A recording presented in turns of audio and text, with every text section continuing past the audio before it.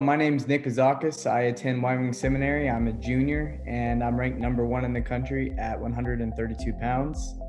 I found wrestling at the age of 9. My dad was a very successful wrestler and he took me to my first wrestling practice in Florida. So I really began in Florida. In the beginning, he was very hands-off. He wanted me to find the love of the sport before he started trying to turn me into an amazing wrestler, which he has done, and I'm grateful for everything he's done for me. So he was kind of hands-offish at first, but as I got older, he started getting more and more involved, and he just did so much for me, and I'm very grateful. I've met some of the greatest people in some of the weirdest places, and it's just amazing. You meet some amazing people along the journey in this sport, and it's awesome. And yeah, it's just really an amazing thing. And when you go out on the mat, it's all your training, everything comes up to that moment. You can't blame your coach, you can't blame your team. It's all about what you put into it, and the outcome, whatever the outcome is what you worked for. I believe that when you go out there to wrestle, you shouldn't be playing patty cake. You shouldn't be rolling around on the mat. I think it needs to be a dominant finish. It shouldn't just be, going out there, hitting a single leg, taking them down, and then you're just rolling around trying to hit something.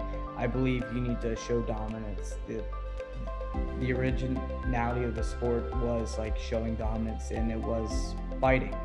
That's still my belief to this day when it comes to wrestling. You need to go out there and you need to go 100% with it. Last year at Ironman, after I won my finals match, I look over and I see my team all cheering me on, and that was probably the happiest moment of my life, just seeing people yelling for me, and it just made me so happy to know that I have a team that loves me and I love them for it, and they brought me here. I'm really happy with them and what they've done for me.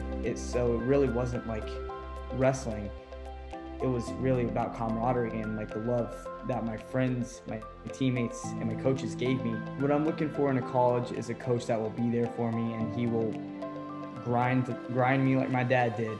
He will be on me when I need him to be on me, and I need a team that will be there when I need them.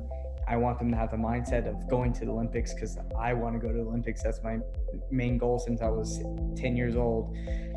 And I would also like a college that's interested in starting a girls program, because my little sister is a wrestler, and I believe they deserve as much as a chance as anybody to be able to go to a D1 school, wrestle, and then go to the Olympics.